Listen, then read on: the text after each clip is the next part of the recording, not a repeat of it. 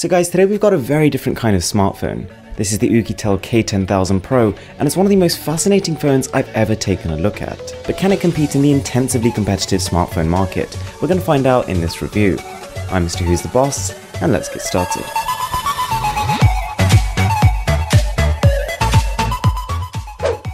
So the first thing that will probably strike you is this is not a particularly expensive phone.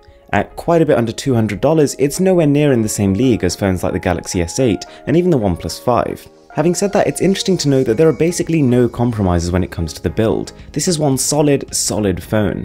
On top of that, it's got quite a unique design language. It strays away from this sort of sleek smoothness that smartphones tend to be going towards, and it's actually instead got lots of jagged lines, lots of interlocking shapes, and it's really interesting. So on the back, we've actually got this fake leather finish, which I'm not the biggest fan of. It's not terrible by any means, but it's a bit confusing considering the smartphone this is replacing, the normal K10000, seems to have a nicer flush metal finish. And to address the quite literal elephant in the room, this phone is absolutely gigantic. At just over 14mm thick, it's essentially twice the thickness of a lot of current flagships. At 291 grams, it could probably injure you if you drop it on your face. But that's not to say it's bad, it's actually strangely comfortable to hold, but admittedly is not going to be for everyone's hands. So what's the reason for this size? Essentially, this thing houses a 10,000 mAh battery. I'll let that sink in for a moment. 10,000 mAh, guys, to put in perspective, is more than 3 times the size of the battery in the Galaxy S8. And what this means is 20 plus hours of screen on time, or weeks if you left it on standby. So it's nice to see that the display has also been upgraded. We've moved from a 720p screen to now a 1080p panel. But of course, with a 5.5-inch screen size, that's hardly anything to run home about. It's not a bad screen by any means, the viewing angles turned out surprisingly good, and colour reproduction is, whilst not particularly vivid, quite natural and accurate. But nonetheless, this is not going to make people go wow. And as you can also tell, it's a bit of a long shot from the bezel-less screens we've been seeing. Taking a listen to the speakers, it's becoming apparent that this is not primarily a media consumption device. Unfortunately, whilst it looks like this too, there is only a mono speaker, it's pretty poorly positioned, almost always firing at the floor, and it distorts at slightly louder volumes. It's not the worst I've heard, but it's pretty close. On the other hand, the fingerprint scanner was a nice surprise. It was really fast to get into the phone when using it, but the only thing is they seem to have overlooked how thick the phone is. Almost by default it becomes a little bit of a stretch to reach it, but if you can do that, if you've got big hands, it's a really good fingerprint sensor. So, as you probably guessed by the price tag, this phone isn't packing the top-of-the-line Snapdragon or Exynos CPU, but actually it has a MediaTek chip inside of it. It's got the MT6750, which is definitely an aging chip, but it manages to perform pretty well on this phone.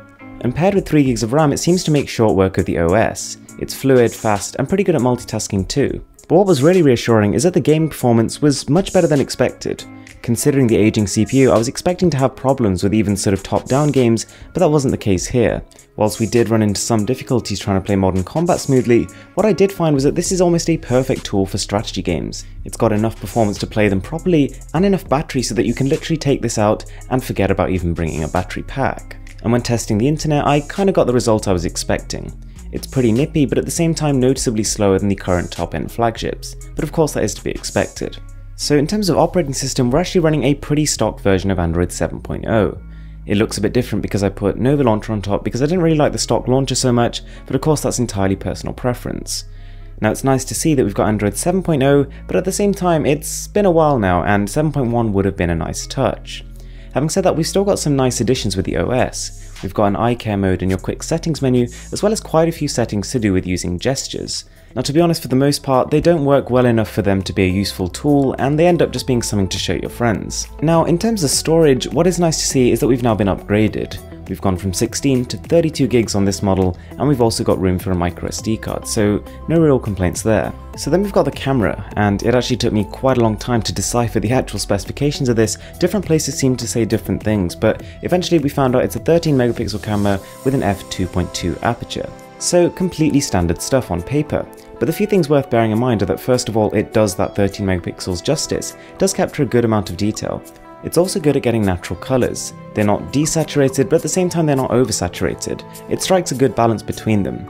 The lens allows you to get reasonably close to objects and still focus on them, but unfortunately it's really poor at coping with HDR scenarios. You can see the same photo here and here looks entirely different depending on which object you actually focus on. The focus time was pretty quick, but unfortunately the focus transition is a little bit jarring. Also, this 1080p video supposedly doesn't really look like 1080p. It's also a shame to see that the shutter time is just a little bit longer than I would have liked. There is a noticeable delay between clicking the photo and it actually saving on the camera roll. So guys, that's the Oukitel K10000 Pro, and I'm fascinated by this device. On one hand, I'm so impressed that the company has been so bold as to create a design like this, to really innovate and actually create a phone that is genuinely the best in class. If you want battery life, there is no better place to get this. Having said that, as with most things, there is a compromise. This larger battery basically comes at the cost of size. It's a huge phone, and that alone is going to be enough to put some people off. If you can get over that, then you've got to deal with the fact that there are similarly priced phones who can afford to be more powerful because they've saved their budget on battery. The camera really isn't great, but the design and the stunning build quality really make up for it. Thanks a lot for watching, I'm Mr. Who's the Boss, and I'm signing out.